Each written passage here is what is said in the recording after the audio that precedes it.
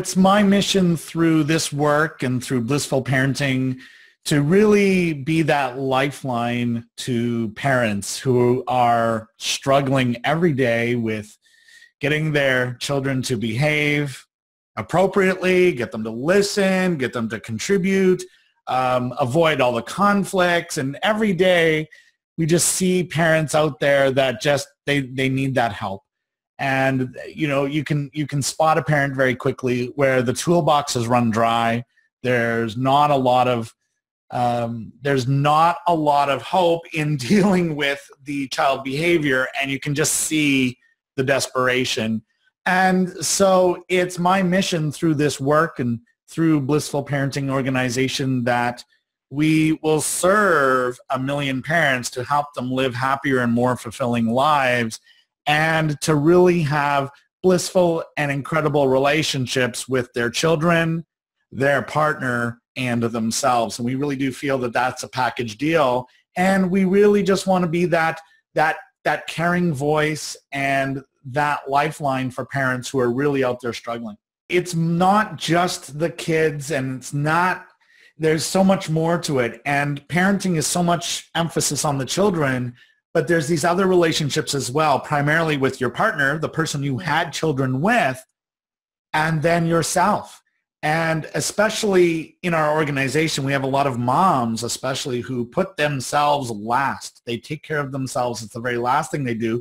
And they tirelessly spend time taking care of everyone else.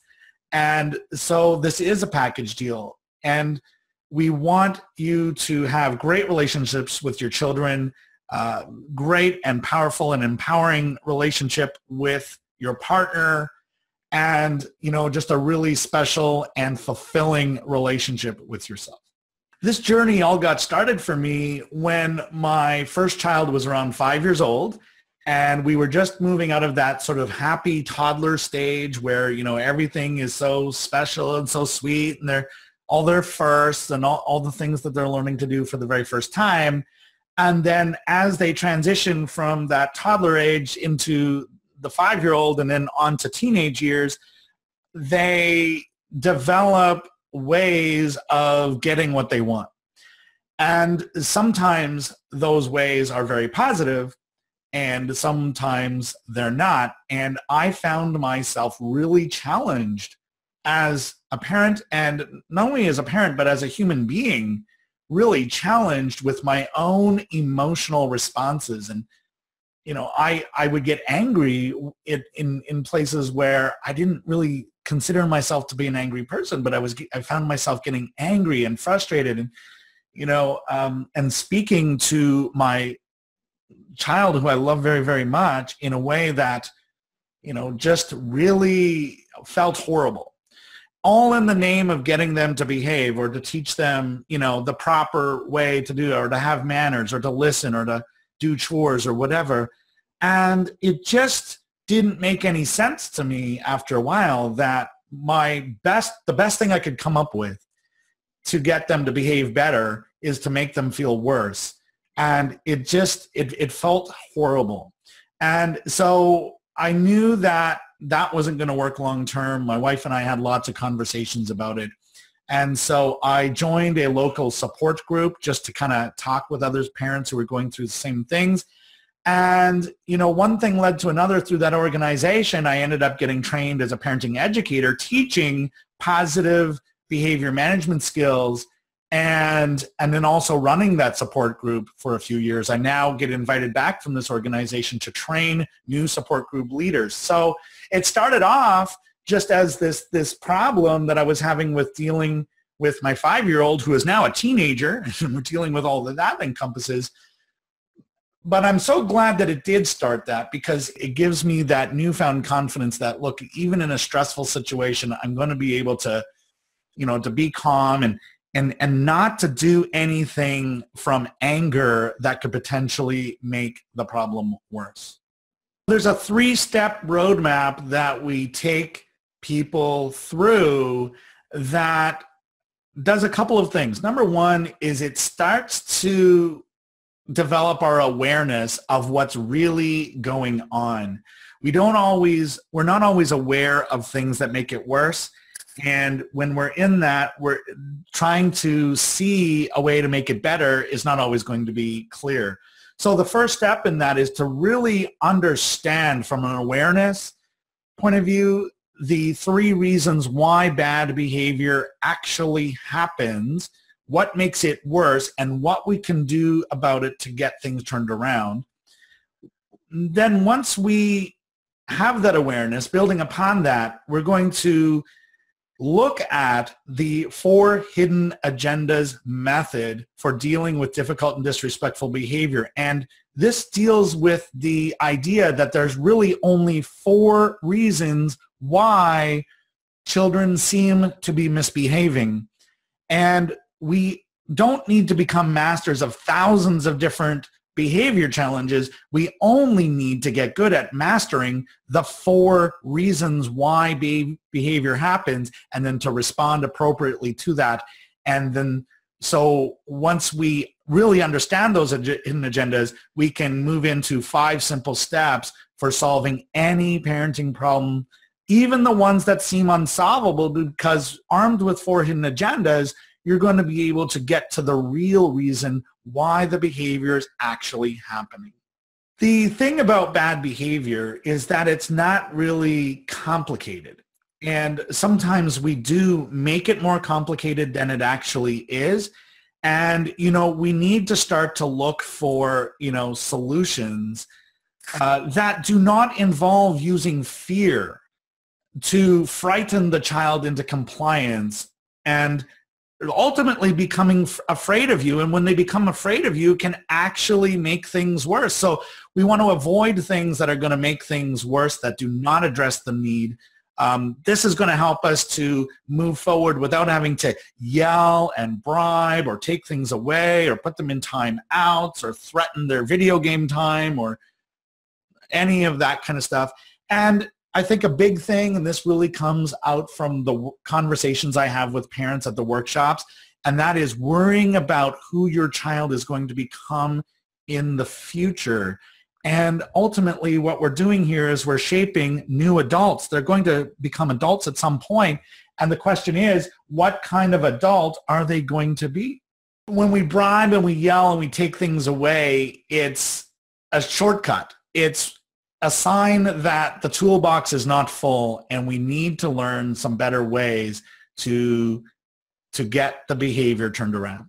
So when we bribe and we yell, it actually does make things worse because it is not addressing the real reason behind the behavior. And when we use those kinds of methods, we're kind of trying to use fear to scare our child into complying with whatever we're asking them to do. If it's to, stop banging on the table, or if it's to go clean up their room, or get off the video games, whatever it is, that's really what happens, and that's why it gets worse. So there's 3 reasons why bad behavior gets worse, and so we're going to talk a little bit about that just from an awareness point of view, so that we can start to notice when this happens. And when we notice when it happens, we can start to do something about it. And reason number 1 is that so much of parenting and discipline is done as a reaction at a time when we are not calm.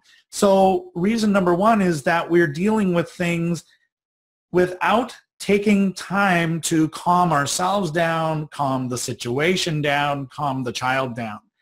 And the reason why behavior and really any type of problem is so difficult to deal with when we're upset is because when we're emotional, when we're angry, when we're having that emotional reaction, something happens in our brain that temporarily disconnects us from being able to deal with emotions and to solve problems creatively. It's the part of the brain known as the prefrontal cortex. And when we're angry, it exposes your fight, flight, or freeze response. And in that moment, you're completely incapable of rational thought.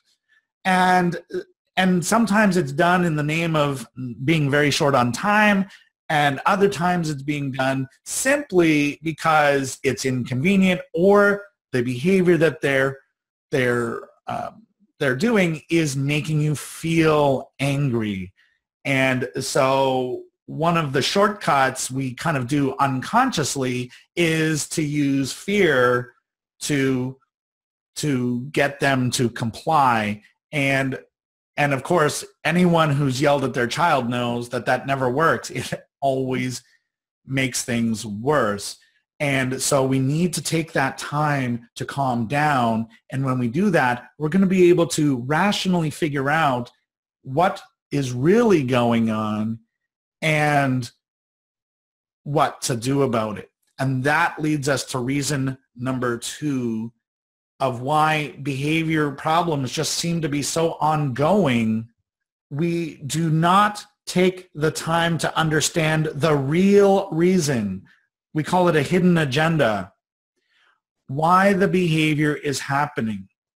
And so this is something that I really, really noticed, is that if my child wasn't going to bed, I mean, how many of you have ever noticed that when you ask your children to go to bed, they suddenly have more energy at bedtime than they did all day? And or you want them to eat the meal and you know it's one of their favorites. They've eaten it, 100 times, but on that particular day they're refusing to eat, or they're going on their 4th hour of video game time today and refusing to get off the computer.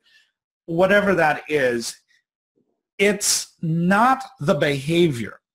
And this is something that I didn't really understand at first, but I certainly do now, and that is, it's not the behavior. And it renders almost every book and every sort of method kind of useless, because it's not about the behavior. It's about the reason for the behavior. We call it a hidden agenda, and what a hidden agenda really is, it's an unfulfilled need. It's not about the behavior. It's about a need that your child has. So you got to figure out, what is the need? And there's only 4. It's either they need attention, or it could be power. They want to feel powerful over their lives. It could be revenge. They feel hurt and they are just lashing out in a way that is kind of an indicator that they're hurting inside and they're in need of some healing. Or it could be inadequacy. They're just, for whatever reason, physically, emotionally, whatever, not feeling up to the task in that moment, and nothing, no amount of forcing them is going to get them through that. In fact, it would just send them deeper. And so there's 4. Now, when we are guessing at how we're going to deal with behavior, you only have a 25% chance of guessing it right. And you do guess it right sometimes, and it leaves you walk away from that situation going, nailed it, right? And then the next time that same behavior happens, this time happens for a different reason, your memory says, last time I did this, you did that, and this time, instead of it working, it blows up in your face. Why? Because it's a different hidden agenda. So when we're winging it, we only have a 25% chance of guessing it right, but we have a 75% chance of guessing wrong and making the behavior worse. So we need to learn what these hidden agendas are and the correct response to them. The way we came up with the hidden agendas method is really a compilation of everything that I read and experienced in numerous trainings, numerous video programs, numerous workshops, numerous books, some of them dating all the way back to the 1800s, and others that, more modern day, but really just taking the best of everything and compiling it together. And so I can't really take credit for inventing the methods, but what I did do and what our team did was put it together in a way that makes it simple to identify what the real reason is, and then to kind of laser target towards the correct response that's going to meet that need or that hidden agenda. The third reason why behavior seems to get worse is because we're simply reacting to the behavior rather than preparing proactive solutions that actually prevent it from happening in the first place. And so, you've heard the expression, no news is good news. Well, that's not always true when it comes to parenting. So they're not misbehaving in this moment. Therefore, there's nothing for me to do. But it's kind of like a pro athlete. They spend their time preparing for the big game. They're practicing, they're learning their skills, they're sharpening their skills. And as parents, we don't often take the time to do that. And so we often get caught by surprise with a behavior challenge that we've never seen before, or we were completely unprepared for dealing with. And so one of the things we can do, now, for everyone who just said, I don't have time for that, what if you took the time to do that? And it doesn't have to take a whole lot of time. And I'm sure glad that I did it. And that is to learn some new skills, to be proactive, to learn some new life skills, model those for your children and influence them to use those life skills for themselves. See, all of this is about problem solving and dealing with emotions that these little people are not used to dealing with. So you take these emotions and you take these needs and you put those together, and that equals what seems to be misbehavior, but really it's just an unfulfilled need. And we just need to get really good at redirecting that. And the more you can do to kind of prepare yourself with some tools that can help to redirect that behavior and fulfill the need, not only does the behavior stop in the moments that it's happening, but it starts to prevent it to the point where it doesn't happen at all. So the second part of this is to identify the correct hidden agenda that's the real cause of the bad behavior, or what seems to be bad behavior. See, and what I mean by that is that they're not really intending to misbehave. It's just that there's this need that they have, or some feelings that they have, and what they're doing right now is the best that they can do, or the best thing they could come up with in that moment to fulfill it. And so that there's four. So the first hidden agenda is attention. So when behavior happens for attention, their goal or their hidden agenda or their unfulfilled need is to get your attention. Maybe you've been really busy doing other things, and there hasn't been a lot of time for connection and to be involved together. And sometimes out of convenience, we just need them to go and play by themselves, or be involved something independently. And what happens is that sort of that attention fuel tank starts to run on empty, and they're going to start to try to get your attention. And so if they're craving attention, they're going to get it any way possible, whether it be positive or negative, because it's the unfulfilled need. And only fulfilling that need, giving them some attention, positive or negative, is going to fulfill that need. So, and the second hidden agenda could be power. And so this is, power happens when a child maybe feels like they don't have any control over their lives. Maybe they haven't been given very many choices, and they're just simply tired of being told what to do. They want to feel like they're in control. They want to feel powerful.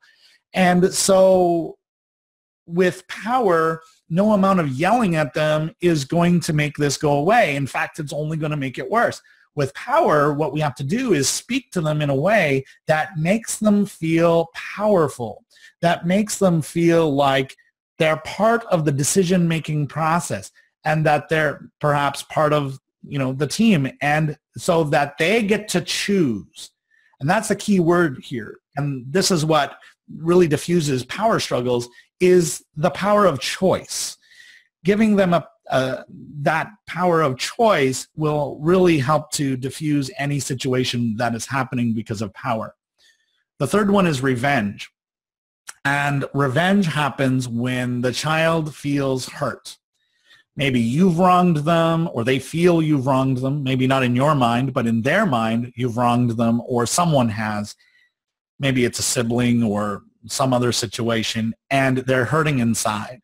And the way they're dealing with that is to hurt others the way they feel hurt.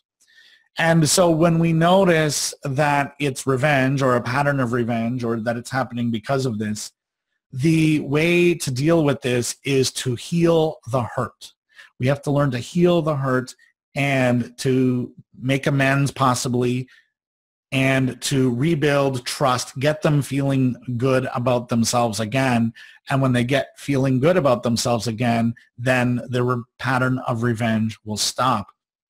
And then the fourth one is inadequacy. And for whatever reason in that moment, they just don't feel up to the task. So I don't know what to do. Even though it may be something you know that they know how to do in that moment, maybe they're tired, maybe they're hungry, could be some other reason for it. Maybe they just forgot or they're worried about something else, but it's showing up as inadequacy because they're not able to move forward. And, you know, in these moments, it's like, forget it, I'll do it myself type of thing. And when you find yourself doing that, it's probably happening because of inadequacy. And look, you can't yell at them. It's going to send them more deeper into this. You can't give them choice because they won't choose. The only thing you can do here is to start to guide them, break things down into small steps, avoid criticizing, and go to encouragement, go to cheerleader mode. And that's really going to help lift them out of that. So the key to dealing with behavior, we don't need 1,000 different solutions for any parenting problem or behavior problem that happens. We really only need to understand these 4 main reasons. And when we get really good at identifying the reasons and responding in the most appropriate way, the behavior gets better. So I suggest that everybody takes this chart and prints it out, puts it up on their wall. It's going to take some practice. So I highly recommend giving yourself, you know, a 30-day time period to really try this out and to practice it and get good at it. It's like any other skill. We talked about the professional athletes developing their skills. Well, as parents, we have to develop our skills for the big game. And the process is very simple. So we can start to use our own emotions, what's really going on inside of us, as the first clue. It's kind of an emotional compass. Right? And what does a compass do? It helps point you north, south, east, or west. Well, in this case, the emotional compass will point us to, is it attention, power, revenge, or inadequacy? And based on what's happening for you and some of the reactions that are happening in the child, you're going to be able to use that information to look it up on the chart, choose the most appropriate response, and then to respond accordingly based upon the actual hidden agenda or unfulfilled need. So when you're armed with the 4 hidden agendas method, there's really only 5 steps that you need to remember to be able to use this tool effectively. And step number 1 is just simply to take a moment to calm yourself down, calm your child down, calm the situation down.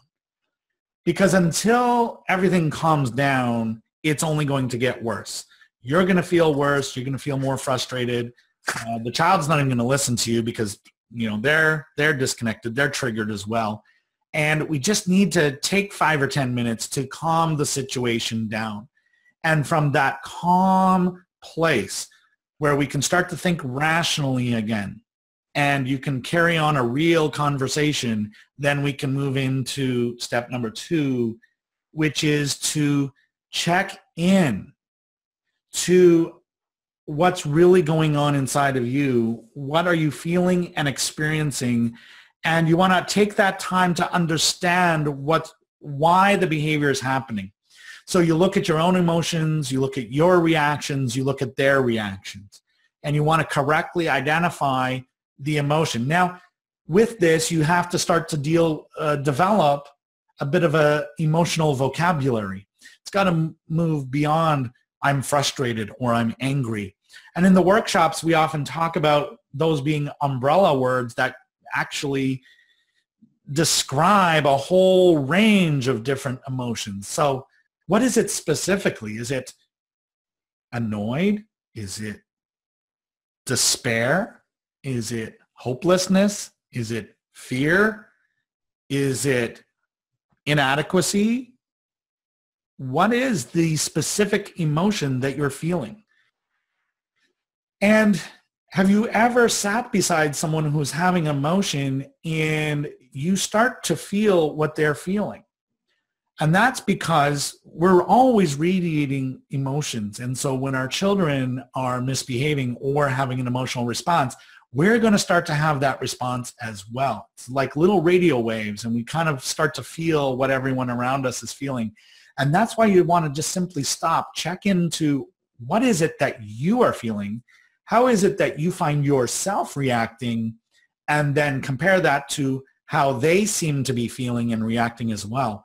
And then you can, once you've identified that, you can move on to step 3, which is to look it up on the 4 hidden agendas chart. You want to choose the response that is fulfilling that secret need or that hidden agenda. And so you want to identify the correct hidden agenda as accurately as possible. Could take a little bit of practice, some time, possibly even some training would be worthwhile getting so that you can really prepare yourself and get good at identifying the hidden agenda. And then how to respond appropriately based on what the hidden agenda is. And so if it's attention, what can you do that fulfills the need for attention? If it's power, what can you do that fulfills that need for power? If it's revenge, what can you do to help them repair the hurt that is causing the revenge? And if it's inadequacy, what can you do to help build up their confidence and get them to move through it? And so choose the most appropriate response based on the actual hidden agenda. That's step 3. Then step number 4 is to respond in a way that is both firm in your expectations, and also delivered with kindness. And one of my favorite ways to do this from the Blissful Parenting program is the I love you and communication template. In the program, we have lots of different communication templates. When you learn to use these, they just start to roll off your tongue after a while, but they're super effective, super easy to learn. I love you, and we're having chicken for dinner tonight. And if you would like to help me make dinner tomorrow, maybe we can make something that's more your favorite. I love you, and your 1-hour video game time is up for the day. And so if you don't want this to affect, your next video game time, you'll shut the computer down now, right? Type of thing. I love you, and the expectation is that you'll clean up your room, and after you do that, we're going to go play in the park for a little while. Whatever it is. So it's phrasing whatever your response is with I love you, and here's what we're going to do. And so it really kind of gives you that framework to, again, reinforce that you do care. This isn't because you hate them. And at the same time, you're being firm in your expectations. So you want to really be conscious of how this is being delivered. And when we do this, we don't have to yell. We don't have to bribe. We don't have to punish. We don't have to use timeouts. We don't have to take things away. That right there will help, not only help the situation in that moment, but it will help to prevent the bad behavior from happening again. And that leads us to step number 5. And that is, we need to spend more time teaching and training. And so as parents, we need to learn how to reclaim control over our busy schedules so that we can take more time out for connecting, training, teaching, guiding, and just plain being with. And when we do that, the needs are being proactively met. And when the needs are being proactively met, there is no reason to misbehave to try to get those needs met. And so you're going to find that after a while, the behaviors that you've been experiencing over and over and over and over again simply fade away, and things get on to much more peaceful and fulfilling time well spent with family. A very common question that we get from parents is exactly, how do I calm down? How do I calm the situation down? And, what is it? And, in the program, we talk about having a positive time out. And so I might say to the child in that moment, look, I want to talk to you about this. I feel very upset right now. I can see that you're upset also. I'm going to go and take 10 minutes for myself right now. And let's just put this on pause for the moment. And then let's come back and we're going to address this. And so, look, if they're freaking out, trying to force a hug on them or trying to calm them down by telling them to calm down, it's not going to happen. Just walk away. Go and take 5 minutes to yourself. And a very simple exercise that anyone can do is just, go lock yourself in the bedroom or the bathroom, wherever you're going to get privacy for 5 or 10 minutes. Close your eyes. Take 3 deep breaths in and out, and exhale really deeply just to start to calm down. And then just mentally and silently to yourself, start counting backwards from 100. Now, this is going to seem silly the first time you do it. It's like, oh, yeah, whatever. I'm not going to do this. And believe me, it did the first time this was recommended to me. And when I really embraced this, the first time that I actually did it and I counted all the way from 100 down to 1, by the time you get to 1, sometimes you can't even remember what was making you so angry in the first place. And so mission accomplished. You're calm. They've had this time to themselves as well. They're now calm. And now you can address the situation from a rational place. So now that you're armed with the knowledge of the 4 hidden agendas method and the 5 steps to solving behavior challenges, you now have this new awareness, and it also takes some time and some practice to really get good at it. And it's like any new skill, it's going to feel a little awkward at first, and that's normal. And so you want to give yourself a 30-day commitment to learning this new method, and you also want to get yourself some additional training. And so what I highly recommend is a couple of things. Number one is you want to print out a copy of the behavior chart. You can get one by going to www.blissfulparenting.com/worksheet, and it's got some instructions there. It's got a copy of the 4 Hidden Agendas behavior chart, which is my gift to you. And it's also got a fill-in-the-blanks worksheet. And when you take that worksheet and you register for one of my free Blissful Parenting workshops, and they're happening online all the time, so just go online, register for it, show up for the workshop, and during that workshop, we're going to work on some scenarios and actually practice this a little bit so that you can start to use it on a regular basis. And where it starts to become part of your autopilot, after a while, you don't even have to think about it anymore because it is a new skill that you've developed. And so you want to print out a copy of the chart and the worksheet, and then join in one of our free Blissful Parenting workshops, get the training and the practice so that you can start to use this whenever behavior happens in your family. Thanks for listening, everybody, and go ahead and get the worksheet and attend the workshop, and thank you so much for listening to me today.